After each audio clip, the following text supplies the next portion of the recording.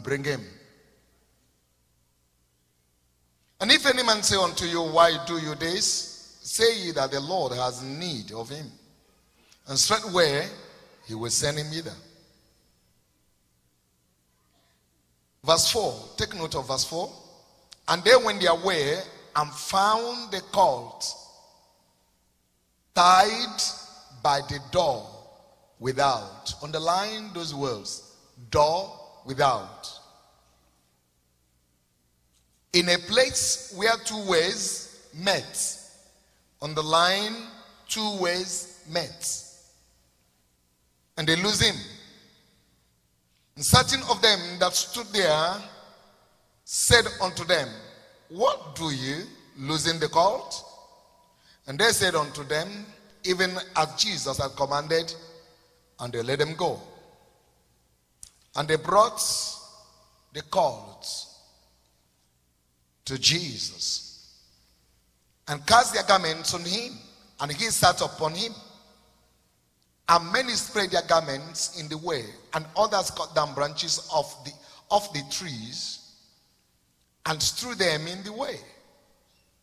And they that went before and they that followed cried, saying, Hosanna, blessed is he that cometh in the name of the Lord. Blessed be the kingdom of our father David, that cometh in the name of the Lord. Hosanna in the highest.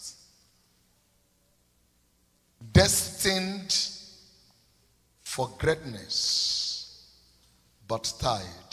That's what I'm speaking tonight. Somebody said destined for greatness, but tied. My Bible says, I am fearfully and wonderfully made. Packaged to infect and affect my generation. You are not Mr. Nobody, you are not Miss Nobody, you are somebody.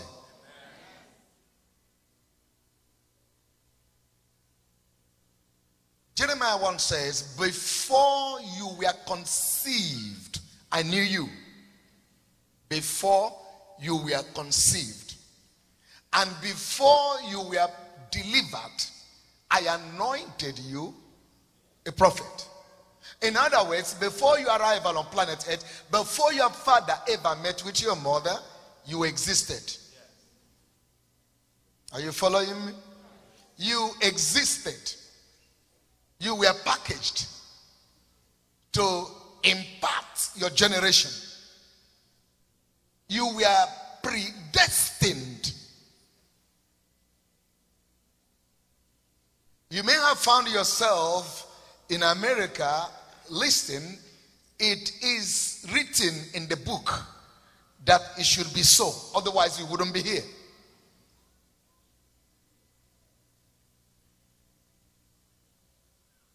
Destined for greatness, but what? Tied. Destined to get married, but tied.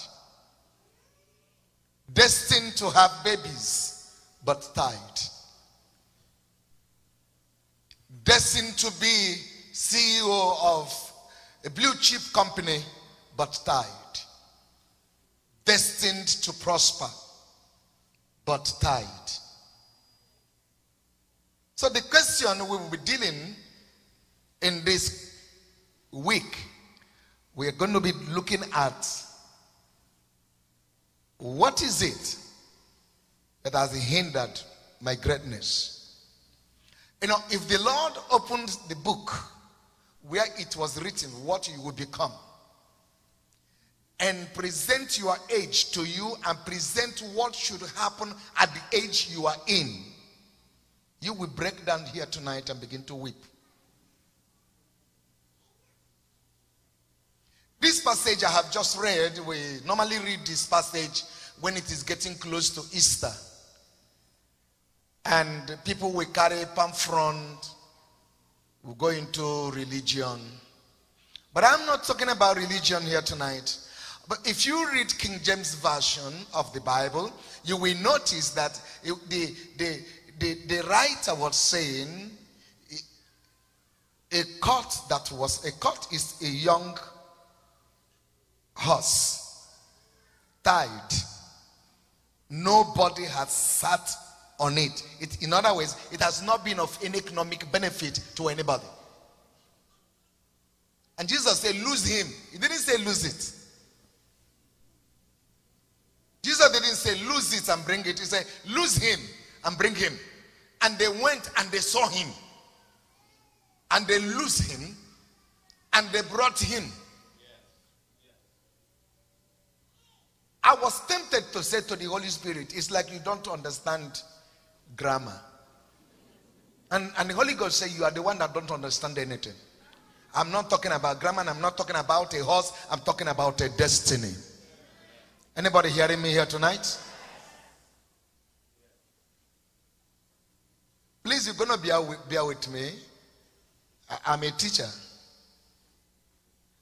And if you want me to preach, I can equally preach. But I'm going to lead us step by step. You will never forget this conference in a hurry. Your is not born again.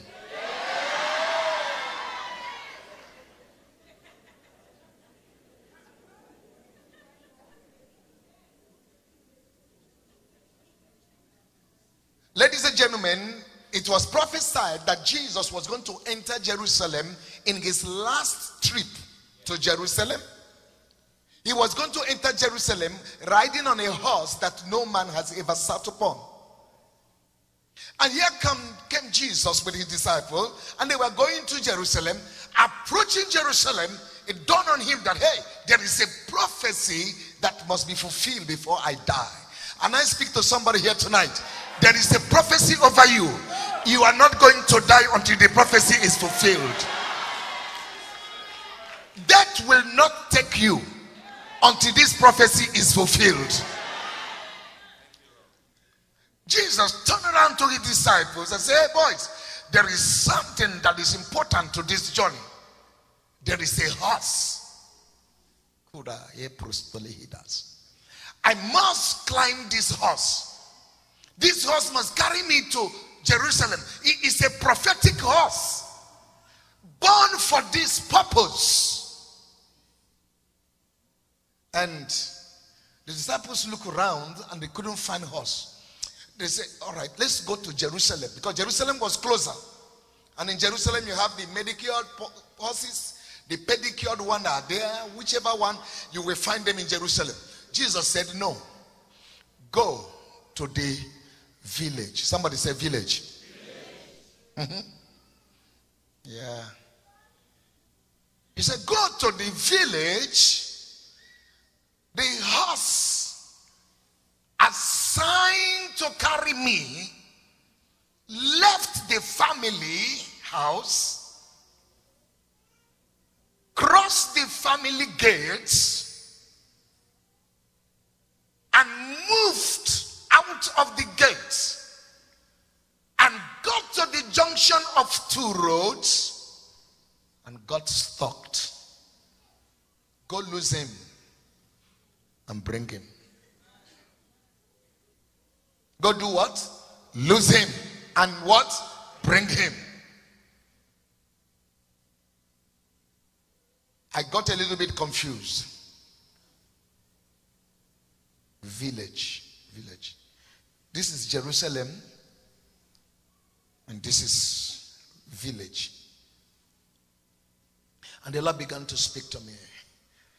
If a man assigned to help you is delayed, your destiny will equally be delayed. Ladies and gentlemen, serious issues. The horse was delayed. The master of the universe was delayed. At this point, Jesus couldn't go further. The disciples couldn't go further. 12 of them. 2 were sent to the village. The 10 and Jesus got stopped, waiting for the people that went to the village to bring the horse. Now hear this, in case you're writing anything. There are 2 most important people in your life: your helpers and your advertisers. If you miss them, you miss destiny. The reason why certain of us are where we are today is because we missed our helpers. Or our helpers are looking for us and can't find us. Or we have come in contact with our helpers and we couldn't identify them, and they couldn't identify us. And they are looking for us, they are close to us, we are looking for them. And you know what? You can't go further until help arrives.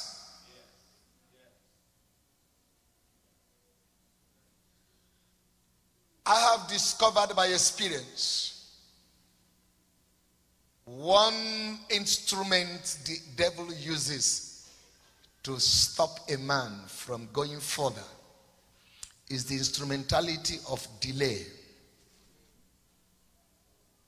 When delay occurs, you arrive late. Did you hear that? When delay occurs, what happened? You arrive late. And life has no provision for your late arrival. That's why in Psalm chapter 90, verse 12, David made one powerful statement. He said, teach us to number our days so we can apply our hearts unto what? Wisdom. Teach us to number our days that we may apply our hearts unto wisdom. Go on to verse 13 and 14. Return, O Lord, how long, and let it repent thee concerning thy servant. Verse 14. Satisfy us early. Casturi epralas. Early satisfaction is what distinguishes a man. When a young boy of 25 years is early satisfied, men of 50 will salute him. It is not age anymore. It is satisfaction. Why is it so? Life does not wait for you. That's why you got to deal with the power that delays you on the way. The enemy knows, because why the enemy does that is because he knows the seasons. He knows that life operates on 3 seasons. The morning season, the afternoon season, and the night season.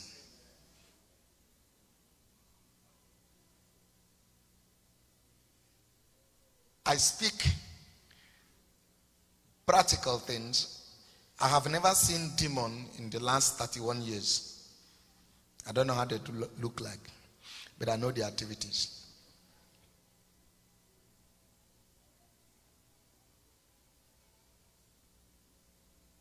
The enemy I know is the enemy that operates to hinder, to make sure your morning season is wasted.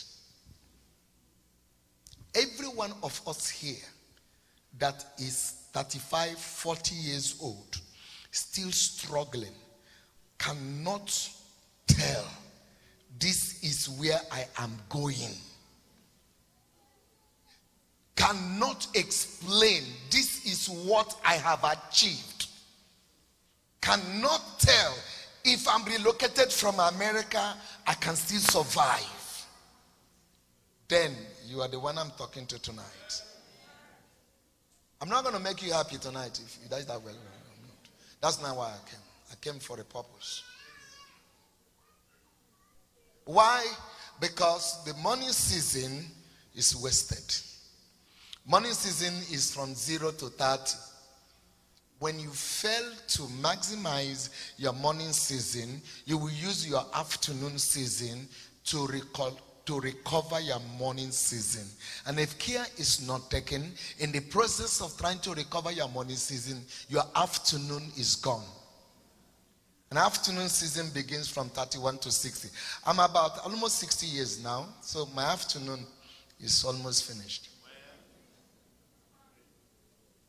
And you know what? If I die today, I have nothing to regret. Are you listening to me? The frustration of life is looking for what we ought to have looked for in the morning season. We are searching for it in the afternoon season. The reason why I'm saying this is because the horse was delayed. The horse was a prophetic horse, mandated to carry Jesus. And Jesus arrived, the horse was not there.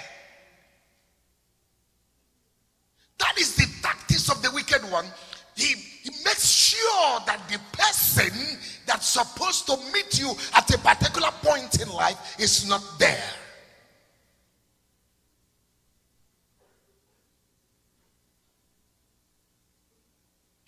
Look at my understanding.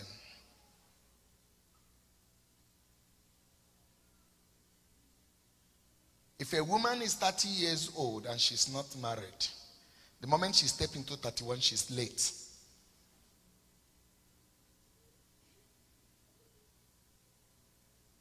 You know why? I'll tell you why. If you marry at 31, you deliver at 32. When you are 50 years of age, your baby is 18.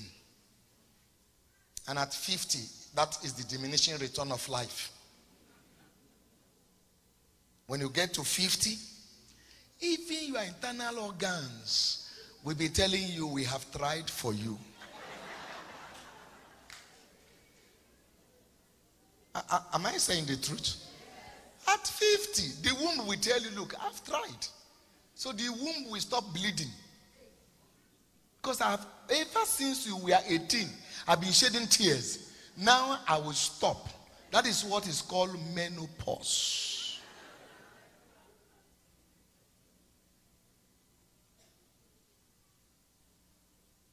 When you miss your morning season, you need to do extra in your afternoon season. Of course, many of you come from Africa. You notice that in Africa and any other part in the world, you go to the farm in the morning. Is that correct?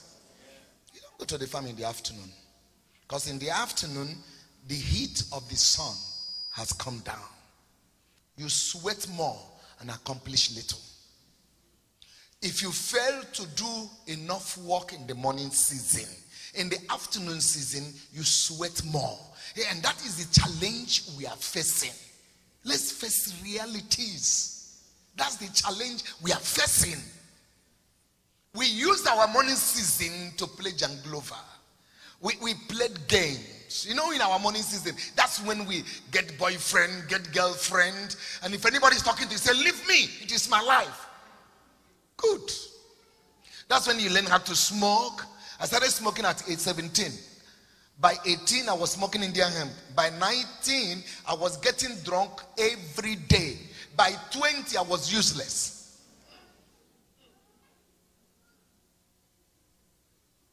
What was he after? He was after to destroy my morning season. Pastor Dada and I met somebody in his church. A man came and he was 75 years of age, never married. So he was crying that Pastor Dada and I should look for a wife. So we decided to get one wife for him. The woman was 60. At least they can manage. Then the man said, God forbid. And I said, why? What are you looking for? He said, somebody like 25 years. The man has eaten his morning season, eaten his afternoon season, stepped into his evening season, and want to destroy somebody's morning season. Somebody said, to fear kwa.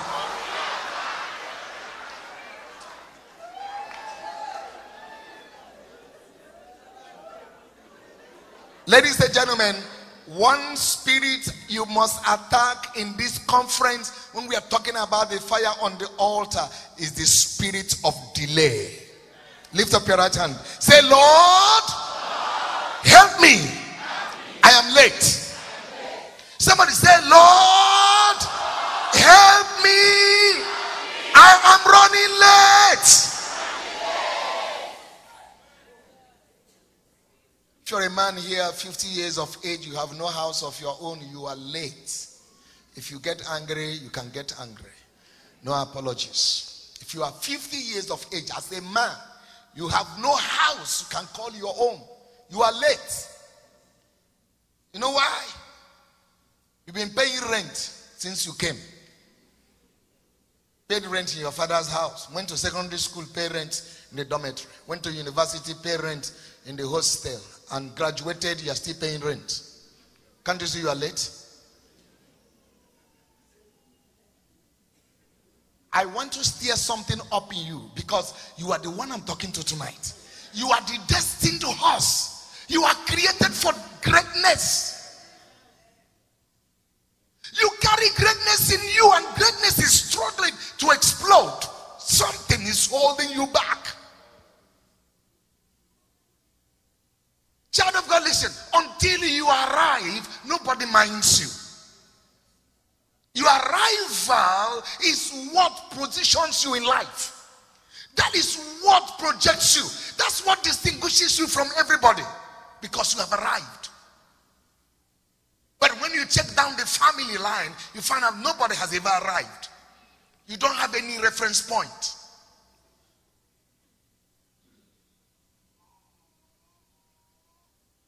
My prayer for you is that the anointing will come upon you to recover every wasted season in your life.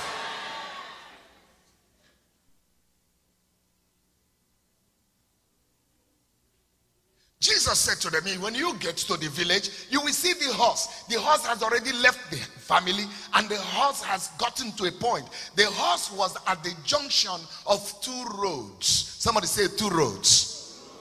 What was the horse doing? The horse had become a spectator and cannot explain, why did I stop here? I'm speaking to somebody here now. Why did I stop here? I'm going to explain to you what happened to this horse.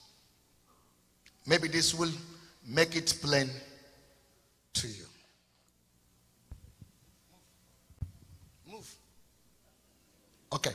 Ladies and gentlemen, this is the picture I want to paint in your heart tonight, and I'll let you go.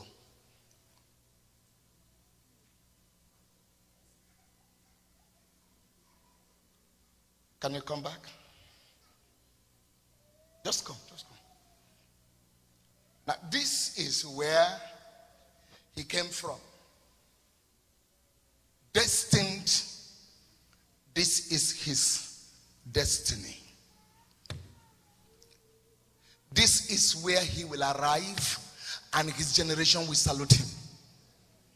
This is where all the allocations meant for his destiny, this is where they are kept. And until he gets here, he can't have it. This is his focus in life. And he took off, began to come. He took off from the family, and he was coming with anger to possess suddenly. Come. Suddenly,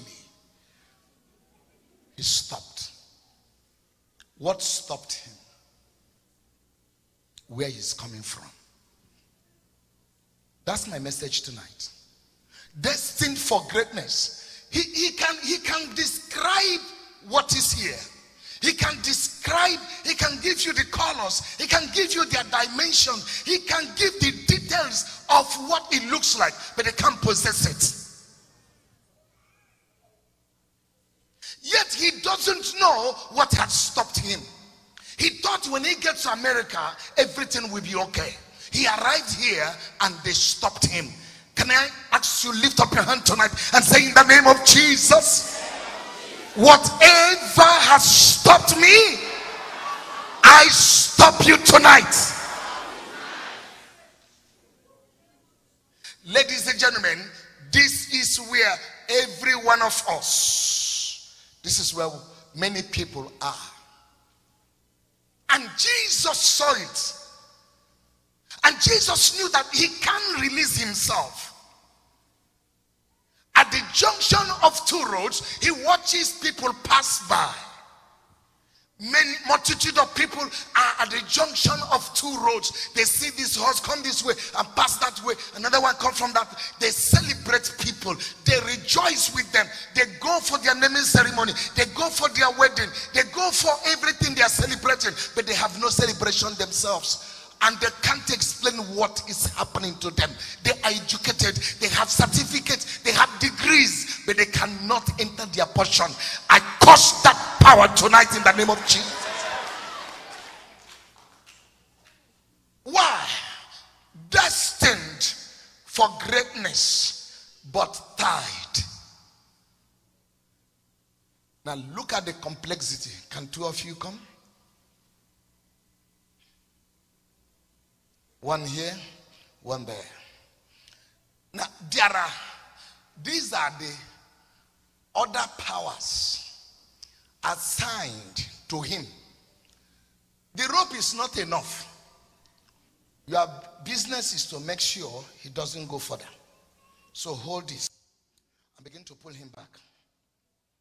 Begin to pull him back. You will begin to struggle to go forward. They will be pulling. Serious, my friend. Okay, release him. Release him. Now allow him to go again. He will move. Stop him. They will stop him. Now, these ones, they are not going anywhere. But they won't allow him to go anywhere. Monitoring spirits. Monitoring agents. They are not going to succeed in life, they know. But they wouldn't allow you to succeed. So the rope was not, that's what Jesus said. Jesus said, when you get there, there are certain people that will say to you, why are you losing this horse? Listen to me. Everyone that is assigned, who has vowed that you will not go further from where you are, as I speak tonight, I terminate the assignments.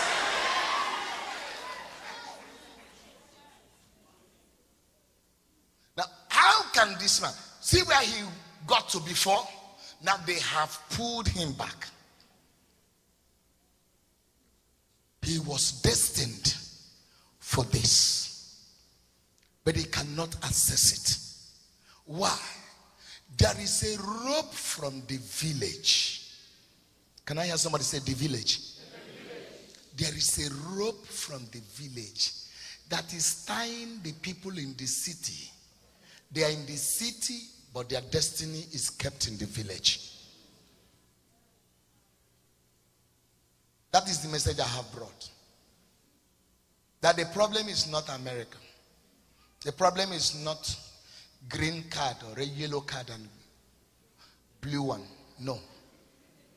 But there are those who have the green card that are still very dry. The problem is where you are coming from. Jesus said, go to the village. That the problem of a man is not where he is, it's where he is coming from. And when a man forgets where he's coming from, he will not get to where he's going to. Is anybody listening to me here? Jesus said, go to the village. That is where you will release the horse. When you release the horse, bring the horse. And they went, and when they were losing the horse, these guys were querying and said, why are you losing the horse? They said, the Lord has need of the horse. Ladies and gentlemen, time has come for your life to show light and show your generation that God is your Father. Did I say something to somebody here?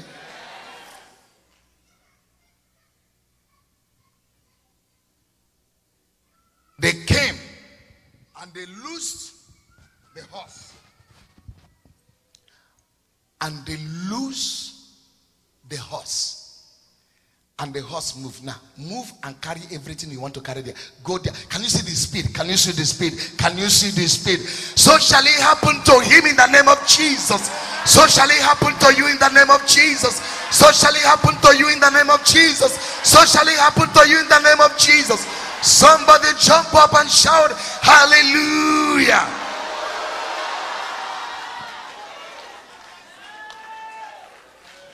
Take a seat. I will soon release you. Destined for greatness, but tied. What tied your marriage? What has tied your prosperity? What has tied your success? Let me prove it to you.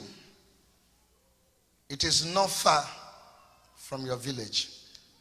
The Bible says in Psalm 11 verse 3, if the foundation be destroyed, what can the righteous do? The problem we are facing, sir, is because we are looking for the power outside. But the power outside has no authority without the permission of the power within. Jesus could have said, go to the city and get me. But do you know, when the horse arrived, nobody asked the question. Why? It's already programmed. They began to decorate the horse. They didn't ask whether the horse was educated, whether the horse has a degree. It was no longer important. When you arrive at the place where it is destined for you to arrive, nobody will ask about your degree. Somebody say, I receive it. Therefore, there is need to detach, disconnect yourself. God help me tonight. Disconnect yourself. I'm going to take time to explain to you these things. Lose yourself. Some of you have gone for deliverance.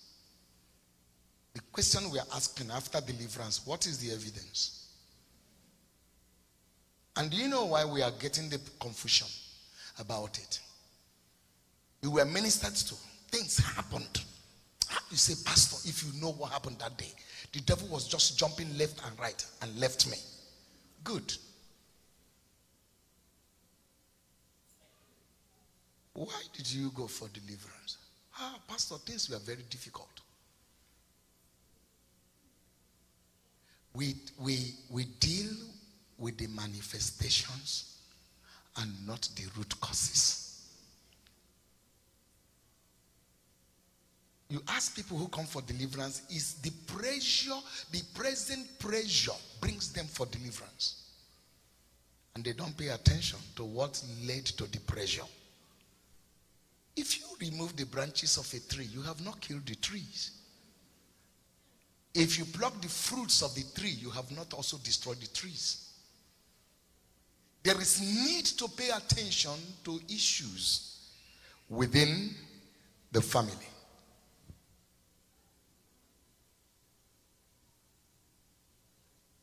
Your being born again does not exonerate you from your family, does it? Come on, does it?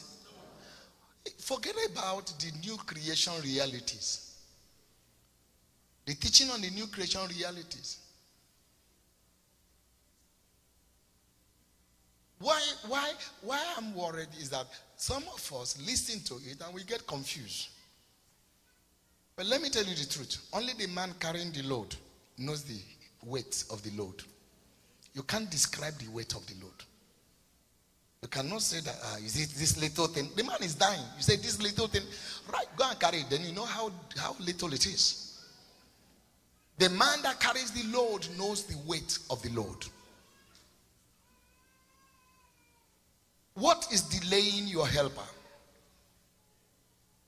Why are you frustrated at this point? Why these secret tears?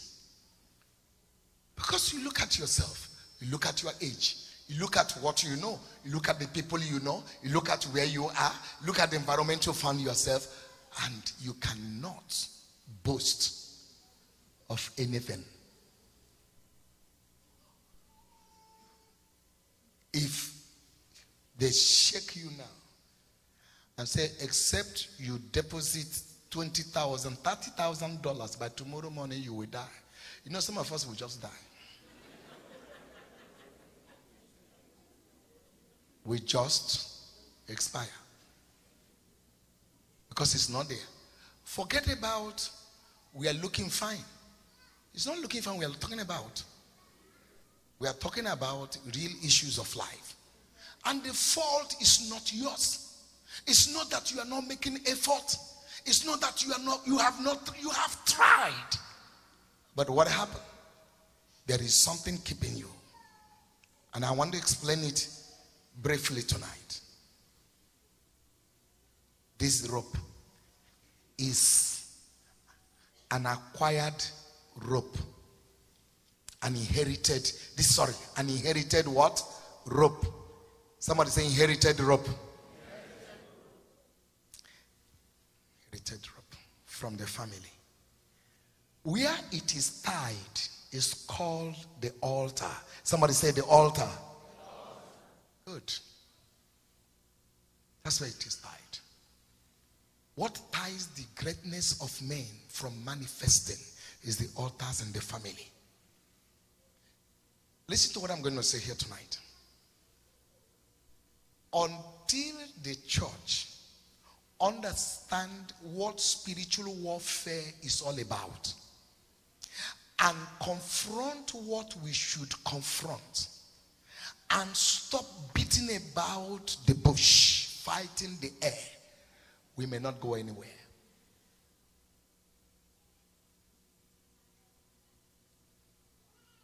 The altar is the basis of all generational problems.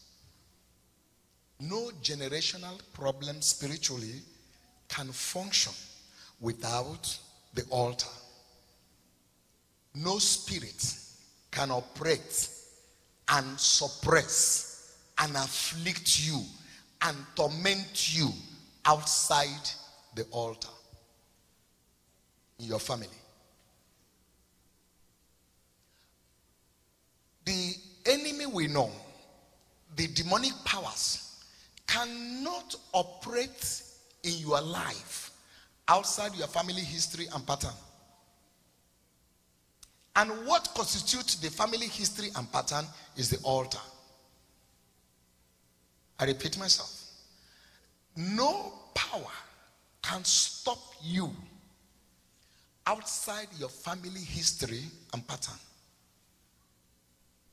Everything happening to you, you will understand it if you can sit down. The problem we have is that we have failed to sit down to think. Sit down and think. Where am I from? Who are my parents? Who are my parents? Where did my father stop? Where did my mother stop? How come about that my parents' marriage got broken when I was 16? Why did it break? Why did mama marry 3 times? Why did papa marry 7 wives and died without one?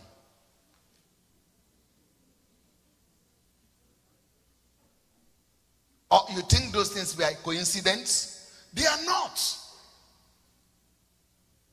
There is an adage in my place that says, if a man fails to find out what killed his father will kill him. Whatever, apostle, you see today happening in marriage, in anybody's marriage, in this house, to solve it, go back to the village.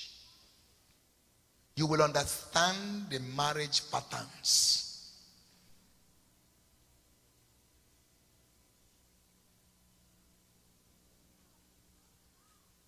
I didn't do anything. We just had a little challenge. The man just packed away, abandoned 3 children. Why would you not abandon 3 children with you? Was your father in the house when you were growing up? Was he? No, he was not. He left your mother. Your mother paid your school fees. Now you are paying the school fees of your children. And you don't want to pay attention. You're saying the man is stupid. No, the man is not stupid. Let me make a very strong statement here that you will not like. Sir, whoever you marry the altar from that family.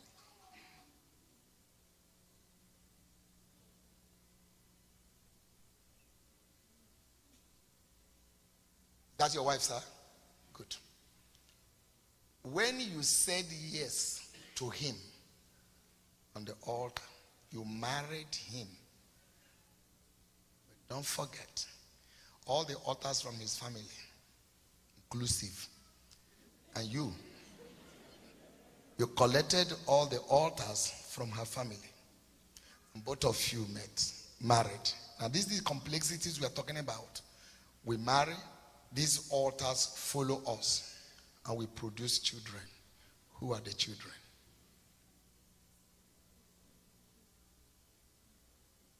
Are you okay?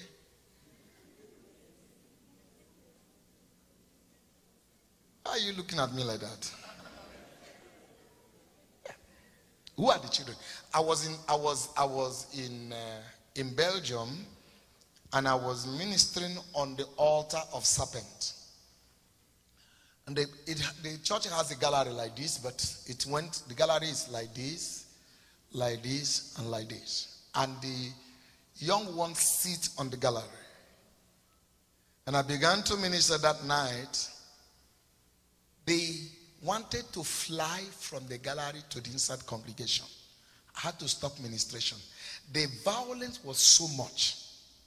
I stopped the ministration. And I said to the parents, please stay behind. After the service, I want to see you and all those children. They were about 20 or so. So I made them to sit on the floor. I sat on a chair because I had ministered for 4 hours before. So I was tired. I sat down and was talking to them about the altar of serpent. Apparently, all these girls, boys, they have not visited Africa. They were born in Europe. Man of God, for the next 3 hours, I saw fire on earth. The manifestation were so terrible. The parents were confused. And the parents we have not taken them to Africa. So where did the serpent come from? The serpent comes from the altars. Through the bloodline, there is a transference. Your DNA cannot change because you are born again. Can it change? No. You are a part and parcel of your parents. Your parents came from a generation. The reason why you are born again is so that you can be qualified to receive the Spirit of God, to disconnect yourself. You don't need to carry excess luggage. You don't need this rope to stop you on the way. You must not repeat history. Can I hear somebody say amen?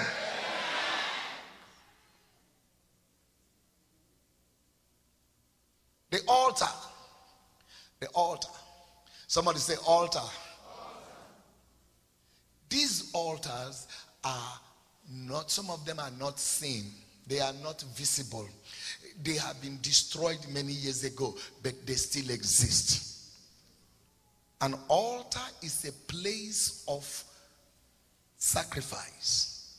An altar is the place where humanity meets with divinity. Look at this place. If God opens your eyes to see the traffic of spirit on this place right now, you may not be able to enter here. There is a traffic of spirit. So altar is the place where spirits are ascending and descending. Abraham raised an altar many years ago in Genesis. When Jacob was running away, Jacob happened to get close to where Abraham made the altar. And Jacob saw that is the gate of heaven. There was spirits ascending and descending. I say, God has been here and I knew it not.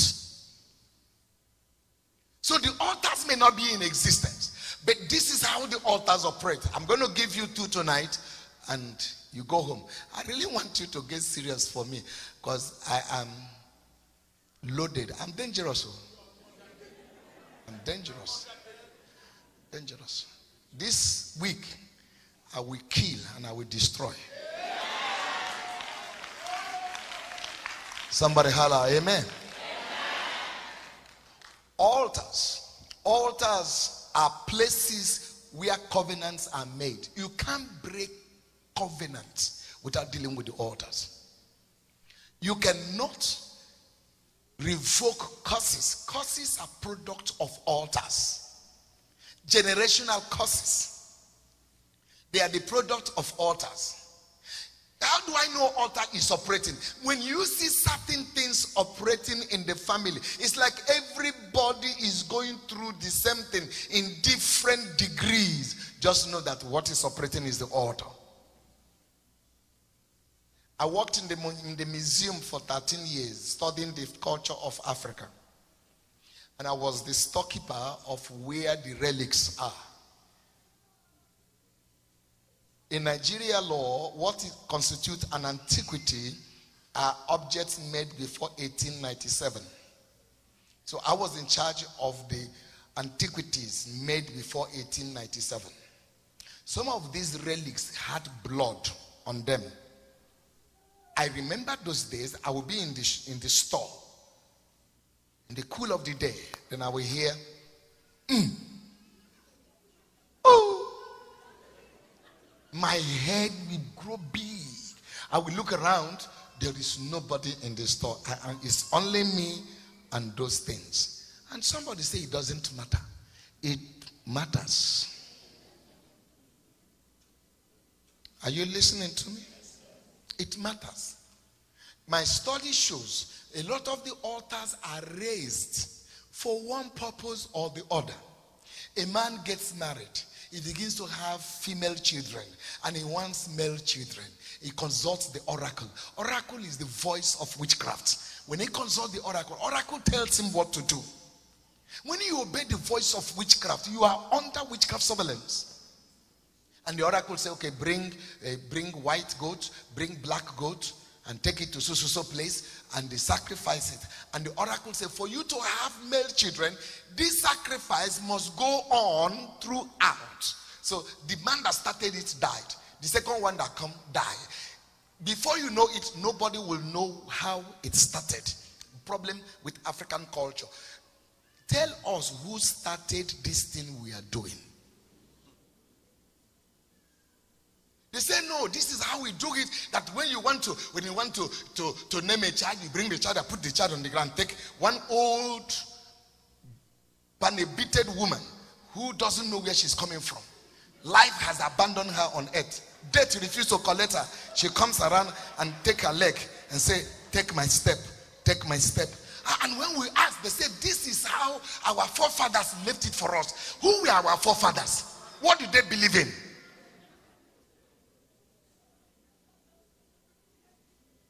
I will shock you this week. Are you listening to me? So some raised altar for their own wealth. Go into such families. Their great-grandfather had landed properties, but today in that family nobody has a land. Why? Whatever was positive to them has become negative to the present generation. Let me show you one thing the altars, what they do. Number one. Somebody say number one. Altars determine how far you can go in the family. That's what the altars do. If the altar says, if anybody reach here, you stop here. When you get here, you must stop. You can't go further. That is what stopped that man. The voice of the altar stopped him. You don't see the visible, you don't see any visible rope. It's the voice of the altar. Because there must have been something in the family that they did that said nobody can cross here. Now here comes a man born again, filled with the Spirit of God, but an ignoramus. So he gets here and doesn't know what stopped him. By prayer and violent spiritual exercise, one leg enters here and he gets here. Before you know it, another leg enters and he gets here where nobody has entered. He finally arrived where nobody has gotten to in his family. Let me show you why many people collapse. There are three spirits that operate in the family: the ruler spirit, the familiar spirit, and witchcraft spirit. As soon as a man arrives where his fathers didn't get to, the ruler spirit sees him and calls for a meeting. The three of them meet. The ruler spirit is the power that controls the family. The familiar spirit is the secretary, the minister of information. Then witchcraft spirit is the executor. Every family has witchcraft. Every family. What you understand by witchcraft is not what I know by witchcraft. Witchcraft is the spirit that executes the order of the family, or the altar. Witchcraft is the spirit that executes the order of the altar. It is witchcraft that stopped that man there, because that is his assignment. Wherever you see witchcraft operating in anybody's life, there is an altar sponsoring the witchcraft. The reason why we fight witchcraft and we don't succeed dealing with witchcraft is because we have not dealt with the altar. Do I have your attention? When the ruler spirit calls, the meeting, the familiar spirit brings the book. And he says, who is this man that is standing here? He said his name is John. All right, John. John, who is the father? He said the father is Thomas. Did Thomas get here? He said no. Thomas didn't get here. He said no. And John, the son, happened to get here. He said yes. What about Thomas? Who was his father? Oh, he said his father was Theophilus. He said check the record. He checked the record. He said Theophilus did not even get to the first round. How then did John get here? Familiar spirit said, I don't know. He said, check. Is his name still on the ancestral register? He said, wait, sir, let me check. He said, yes, sir. His name is still in the ancestral register. He said, okay. Witchcraft, sir. He said, take care of him. The meeting is over. Now, witchcraft has assignment. I'm showing you why some people that had houses 7 years ago are now tenants. People that had a company, employed people and were paying people salary, today are collecting salary. Because they arrived where their fathers have not arrived. Did not care to find out, why did my father not get there? Are you sure you are listening to me? And what will witchcraft do? Witchcraft begin to feed John with food in the dream, because that is one of the weakest, one of the most powerful agents of witchcraft. As long as they can pass it on to you, they can locate you anywhere you go. And before you know it, John, that was here bubbling, born again, paying his tithe and giving his offering. Listen to me, ladies and gentlemen. All your tithe, your offering, they are your obligation. But ignorance will kill a man, denying him the benefits of tithe and offering. My people are destroyed for lack of what? Not lack of faith, not lack of anointing. Before you know it, certain things start happening. John is here. Before you know, John has come here. John has come here. They won't stop him where he was. They just move him down and move him from there, move him again. And just make sure that he doesn't come close anymore. A man that was doing well. The reason why many marriages collapse. When you saw them, you were so happy that, hey, I wish when I marry, I will be like this couple. The couple you were believing God to be like before your own wedding. They are in court. Why? They entered into the realm. I was preaching for Bishop Asare in Takoradi. That was a few years back. After the meeting, he met me in the hotel. He was so shocked. He said, do you know in my family, about 5 of them are pastors. He said, none of us ever went to university. My father's generation never went to university. My father's generation, nobody saw the university wall. We have tried. Some of our brothers are abroad, but they can't go to school. He said, but as you were speaking tonight, I now understand. He said, 2 years back, one of their aunties, the son, gained admission into science and technology in Kumasi or so. Yes, gained admission. Everybody celebrated.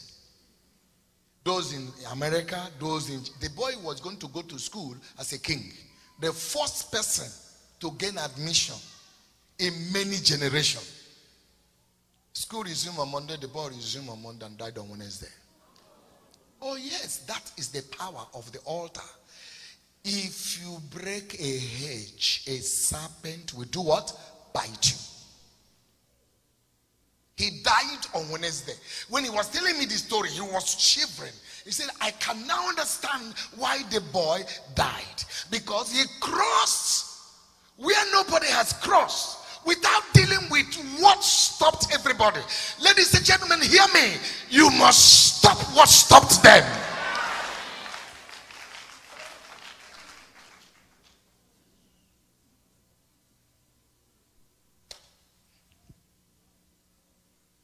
The altar draws the limitation and say you cannot cross. You can't go beyond this. When the altar determines the level of finances everybody in the family should have, that is what they will have.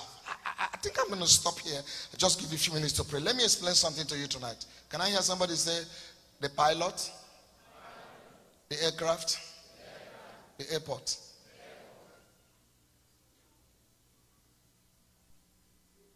You know, among these 3 things we mentioned, only one is important.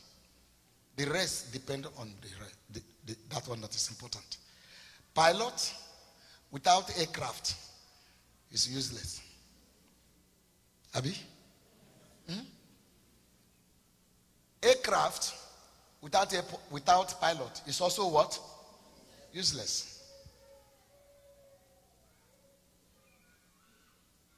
But the airport, without the airport, the runway, and the control tower, no aircraft can fly. No pilot can fly. If you destroy one pilot, another pilot will come. You destroy one aircraft, another aircraft will come. But in a locality where there is one airport, you destroy the airport, no. So, the pilot is the witch, the craft. The plane is the craft. The craft is a satanic system. Witchcraft. The craft is a satanic system. The person that practices the satanic system is a witch. So you have the craft, the system. You have the person practicing it who is the pilot and the airplane. But 2 of them are useless without the control tower. So the altar is the control tower. Did you get that? The altar. So if you want to stop the aircraft, want to stop the pilot from flying, destroy what? The altar. When you destroy the airport, of course you know that in this environment no aircraft can land here. There is one airport there. If you see any airplane trying to land here, commotion will come to this environment. Calamity will take place. People will die. So when we destroy the altar, we